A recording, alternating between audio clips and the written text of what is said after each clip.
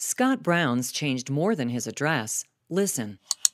Oh, this is Scott Brown. You've probably heard about the super PACs that have been created to influence elections, usually with negative ads. So I did something about it in my own race. I proposed and signed a pledge to stop third-party groups from coming into our state. That was Scott Brown running for Senate in Massachusetts.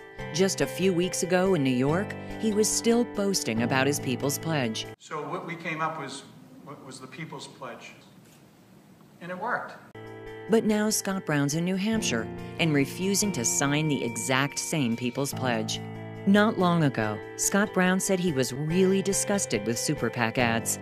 Now Scott Brown won't sign his own pledge to stop them. Maybe it's because Big Oil and Wall Street want to buy him a Senate seat.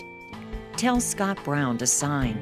It was the right thing to do in Massachusetts, and it's the right thing to do here. New Hampshire deserves a clean election, too.